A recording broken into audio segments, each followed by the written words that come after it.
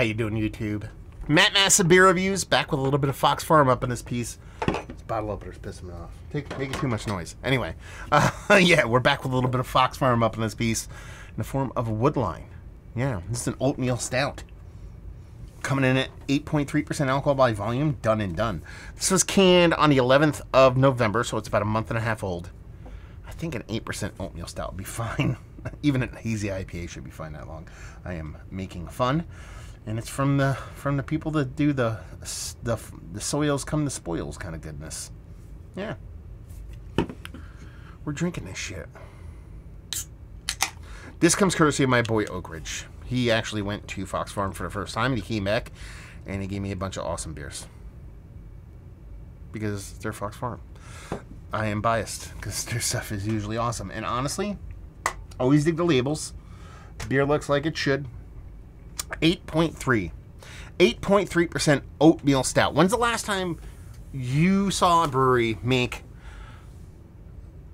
start sentence, oatmeal stout, end sentence, or end phrase? Like, it's usually like a coffee oatmeal stout, or bourbon barrel aged coffee or oatmeal stout, or, you know, a vanilla rum raisin, blah blah blah. Like, that's one of the reasons why I love Fox Farm so much. It's a fucking oatmeal stout. They're like, I want to make a fucking oatmeal stout. We're making a fucking oatmeal stout.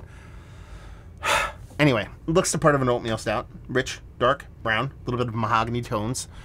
I mean, that is above malted malt ball color, but just a skosh below where I like my coffee to look. So right around that area. But yeah, I mean, it looks the part of a nice big old stout. I mean, let's get a nose.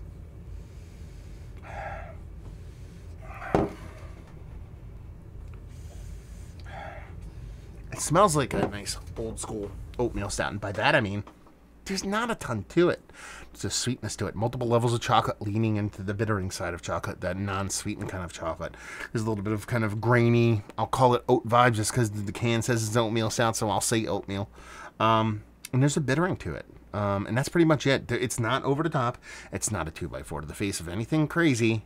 It just smells like an oatmeal stout. I say that with reverence. I say that with appreciation. That is not a negative going, oh, there's puny nose on it. It must suck. No. No. No. Let's dive in. Cheers.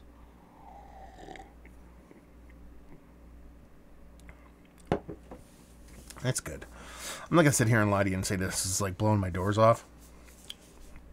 And it's like some next level shit that is just unheard of, and I'm tweaking, my brain's going fucking crazy. But it's fucking delicious. Very delicious. A little wax from a bottle I opened the other day. Anyway. Yeah, I mean, that chocolate, like I said, leaning heavily into the undersweetened kind of bittering baker's chocolate, kind of multiple levels of that. This really soft kind of oatmeal mouthfeel, but very much oatmeal, and not this new school kind of like jack it up with lactose and 19 other things to give this super sultry kind of crazy mouthfeel. It's old school creamy mouthfeel in a very fun way. And like I said, that roast is meaningful. The roast and bittering is meaningful. You get a nice bittering for both the roasted malt and some hops, and you have this nice toasty roastiness, and a toasted roasty malt. Not a coffee, not an espresso. It's malt. I mean, it's just, it looks like a half moon in there right now. It's real pretty. I wish I could take a picture. But yeah, I mean, this is just really tasty stuff, to be perfectly honest with you. Drinks like 8.3%. None of that metallic astringency I get on darker beer, especially the lower you get, the more prevalent it can be.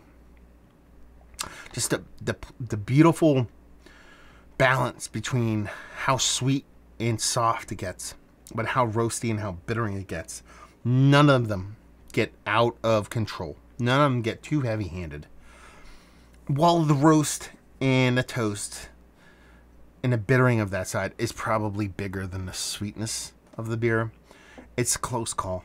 And that's where I think that funness of this style and the funness of this beer in general just makes it really delicious and a really, really, really damn tasty beer. Like I said, you know, let's cut to the chase, because it's really, I mean, I've explained the beer completely. There's not much. It's the roasty toastiness with the bittering, which play together super fun. The oaty kind of creamy, kind of pseudo subtle lactosey oat vibe. It's not lactose, but it's kind of lactose-esque kind of vibe you get with a heavily oated beer with that sweetness, and then the mouthfeel and how it all works. It's textbook classic oatmeal stout in the most beautiful way possible. Is it one of the better ones I have had as of late? It defaults to number one because I don't remember the last time I had an oatmeal stout, you know? But if we were to stretch that experience, that Mount Rushmore over years, it's still going to be up there. Is it going to be the best one I've ever had in my life?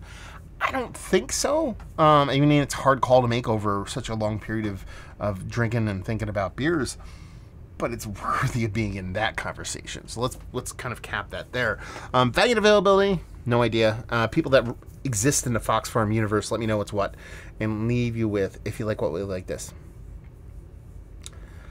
You gotta appreciate beer, you know, old school beer. And I don't mean that you can't like new school beer. That's not what I'm saying. But like, if you go into this like oatmeal stout, how do I explain this? And I'm not saying this as being like a douche, or I'm trying to like kind of belittle people, but like, there's a large section of people that go, hey, I got a big oatmeal stout, you want some? And they go, yes.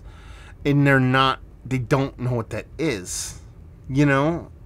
Like, they expect there to be candy bars and maple syrup and all kinds of shit in there. That's when they think of oatmeal stout. It's not like they just don't like base oatmeal stouts. They don't understand it.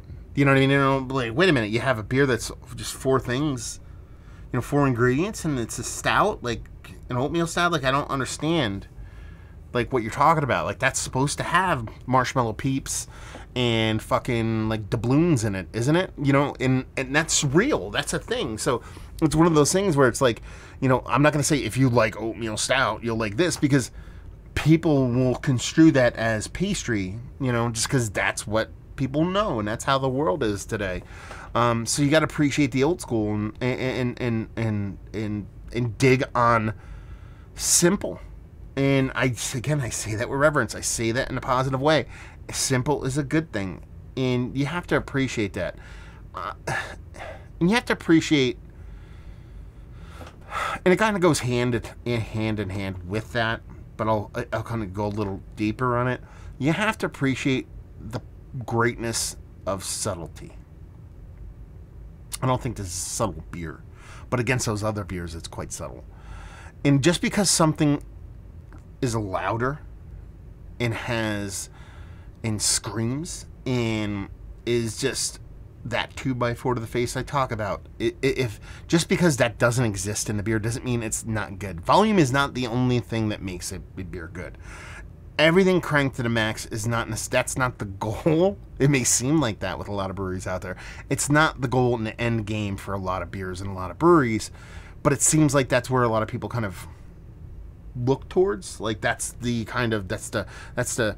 grading scale in which they kind of look at breweries, and that's not gonna, this is not gonna win that that contest. If it's based solely on who yells the loudest, this isn't gonna win.